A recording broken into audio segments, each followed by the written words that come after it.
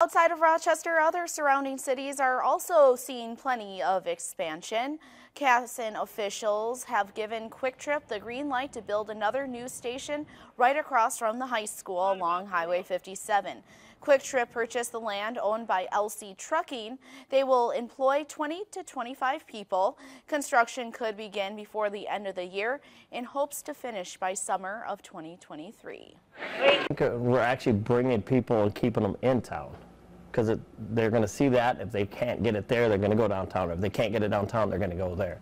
I think it's going to bring more people into town and away from Rochester, which is good for us. A brand new daycare will also be going into Plaza 57 building that will hold up to 108 kids. Still